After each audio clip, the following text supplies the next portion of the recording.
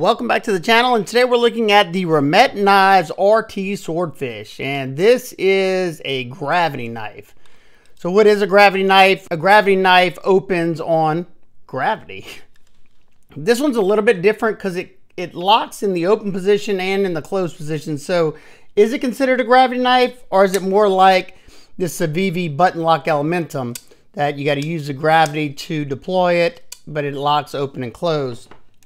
So I don't know. I don't know the legalities of these. I do know that they are illegal to carry in some places. Majority of your places you can own them, but definitely check your local laws if you do plan on picking one up. But I think this is pretty exciting, seeing a company like Remette, who's a really small company, make their way up to something like this. And this is a different way to do it. A little bit more different than I've seen in the past. Good bit different than the Remette Exo. This one has a little slide open mechanism, and now they have locking features on it, but this was an original one that did not. So with this particular one, you have this little slide button kind of like an out the front, and you push it forward, it's spring loaded, and the knife comes out. Whenever I'm not at a 90-degree angle, it doesn't drop as fast, of course, since gravity is doing the work. These come in at $259, and I have a discount code to get $30 off of that, which I think is an amazing price for everything you're getting here. The discount code is RT101NK. I will have it down in the description along with the link to this knife. I think they were available at the time I'm shooting this video, but once they are out of stock, they will be doing another run of them. I think he said should be coming in March.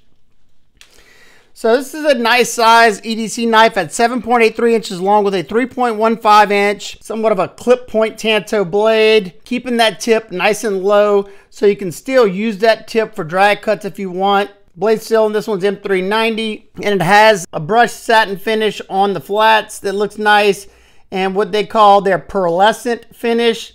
And it's not a regular bead blasted finish. I'm not sure what finish this is, but this particular one, after all my testing, didn't smudge up at all. It's very reflective, and I have not had any of their knives with this finish corrode on me.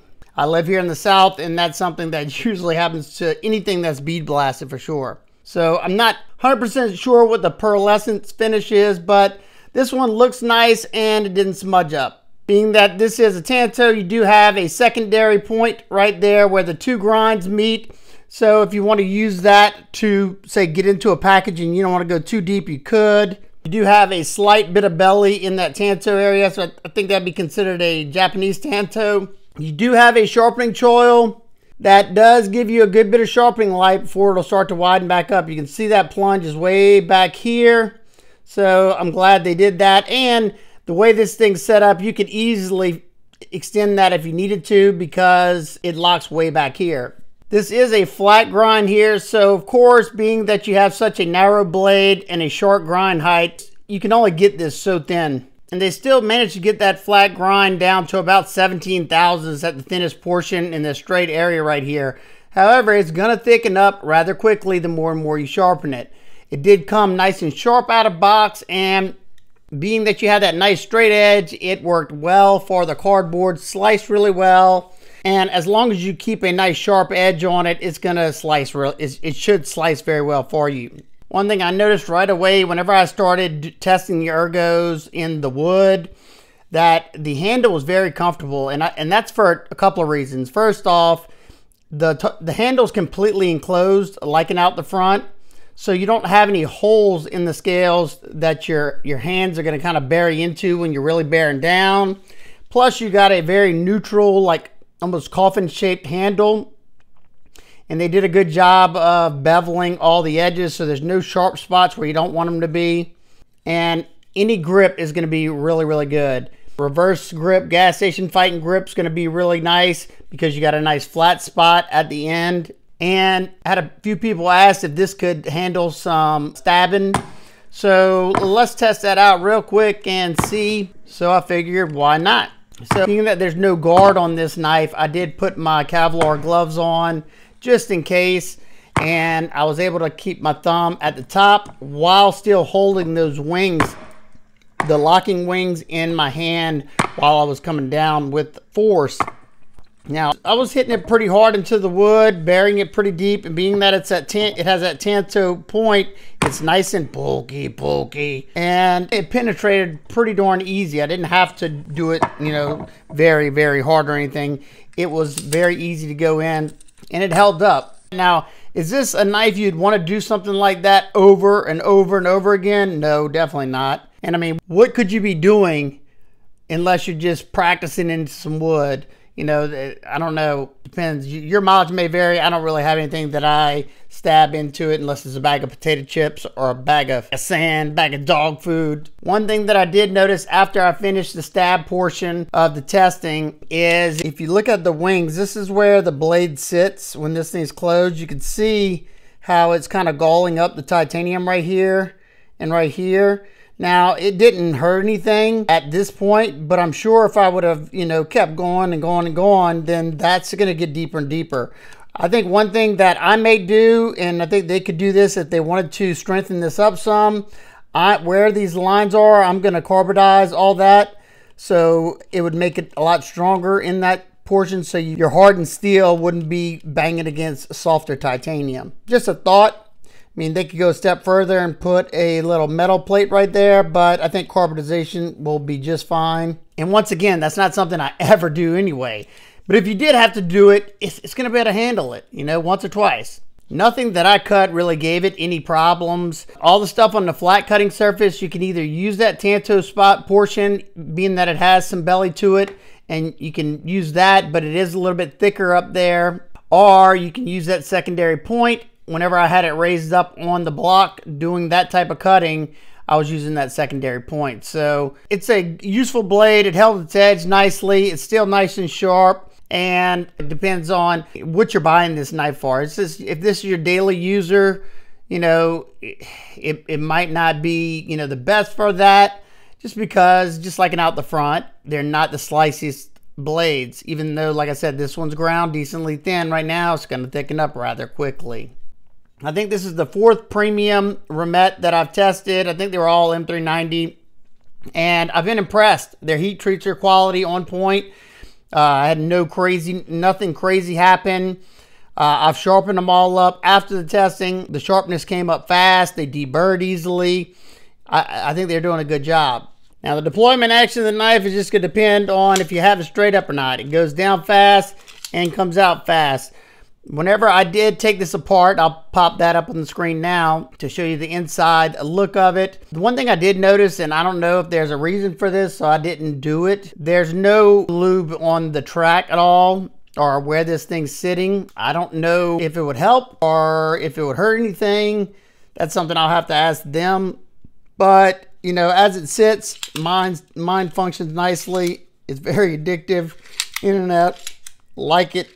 And the button is comfortable to slide forward, and it seems like a pretty solid setup. I like how they kept the show side scale where the button is completely free of hardware. It's all on your opposing side, and you have that nice little carbon fiber inlay just for a little added touch, along with the little jigging pattern into the titanium that gives you a little bit of grip. They also have some milling on the sides. Kind of goes with the side fins right here. The fins give you a little bit of texture. If you were holding the knife like this, trying to go into something, you know, so you don't slide up that blade, that's going to give you a little bit of extra traction. It's not super sharp or anything. I think you'd be fine if you're in a reverse grip, holding that top from going down onto the blade. You know, that's something you have to be cautious of. On the back side, there is a spot for a lanyard. However, there's no pocket clip, and that's something I really wish they had, but then I don't know where they would put it. First, I was like, why don't they could have tapped it and put it right here. However, I don't think I'd want this thing tipped down in my pocket just in case. You know, I don't ever see it coming out, but if you didn't, say if you got it like that or halfway and you didn't get it all the way back in there, that's a recipe for disaster right there. So I don't know. And then if you put it, say if you put it right here, then when you're holding it, it would probably mess with the ergos unless it was a nice contoured titanium clip. But for me, this is how I've been carrying it, and I've been enjoying it like this. I bought this little slip off of Amazon a long time ago, and I didn't really have a purpose for it because it's a big one. It's more for like a multi-tool or something. It came with a little ink pen thing on the side, but I cut it off because I didn't need that. But why I like this one is it has a pocket clip or belt clip attachment. I wore it in my pocket. This is from Easy-Ant. I will also have this link down below if this is something you're interested in, if I could find it. Soft leather, it's really cheap. I think this was like 20 something bucks. You know, it's not the highest quality, but it gets the job done. But this is how I carried it. I put the button side against here just so it would hold it tighter. And it fits nicely. I did round this over, cut some of this off because it did stick up a little higher. So that works. Eventually, I'll probably send this to a leather maker and get him to make me a custom one that I can put it like this, and maybe to where this button is sticking out some, you know, where the button's showing, and to where I can grab this, pull it out. So this works for now, but I definitely plan on getting something. I wish something like this came with it, because for now, all you have is a lanyard. You can either drop in the pocket, or before I used this, I did have it in one of my EDC pouches that I carry with me all the time. If I didn't explain it all the way, I'll explain it one more time on how this thing does lock up. Like I said, this little trigger spring-loaded. The blade, whenever I showed you on the inside, is hooked to a little piece in there. So whenever you push this up, as you can see, those little wings come out. And the blade, at the back end of the blade, there's a little notch to allow that to sit on top of these little wings. Nice and tight. There's no up and down whatsoever. Very tight lockup. I can go side to side with it, but that's only because, you know, there's nothing pushing up against here, so it can still fall freely. I think it's more than tough enough, and it has that same little mechanism as an out the front doing this job right here. I think that's actually what's opening and closing the little wings. I'm not too sure, but definitely intricate and interesting. Your weight is 4.06 ounces. Not bad for as much titanium as you have here. Now for some quick size comparisons, we have the Microtech Ultratech and the Guardian Tactical Recon 035. It's almost identical in length to the Ultratech minus the glass breaker, and it's a little bit longer than the Recon 035. Here it is next to the full-size Remette Exo, butt-to-butt with the Ontario Rat 1 and 2.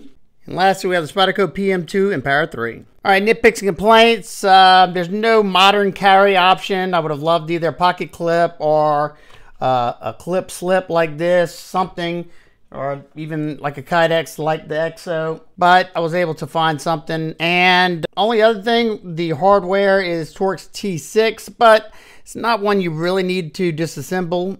And lastly, this is just a very minor nitpick. Like I said, maybe they could have carbonized the two spots up there on the titanium, so the contact with the hardened steel on tie wouldn't start to wear into it over time. But I think if you're using it as a regular EDC knife and cutting with it, I think you're gonna be perfectly fine. It's not like you're slamming it up against it like you would a frame lock or something like that.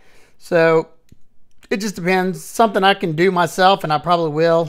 I'll probably just carbonize that, or they could put, you know, if they want to do something, they could either carbonize it or harden that face right there, carburize it. But overall, I think it's an absolute home run. I absolutely love it. I think it's unique. I think it looks really nice. It functions nicely. I think it's priced well. And I definitely think this competes with the Remette Exo. In some ways, I like this more than my Remette Exo. And there's maybe one or two things that I like more about the Remette Exo. They're both great. They're both completely different. And they both function completely different. So there you go. If you have any questions, comments, concerns, please leave them down below. I hope everybody's having an absolute amazing day. I will see y'all on the next one. Peace.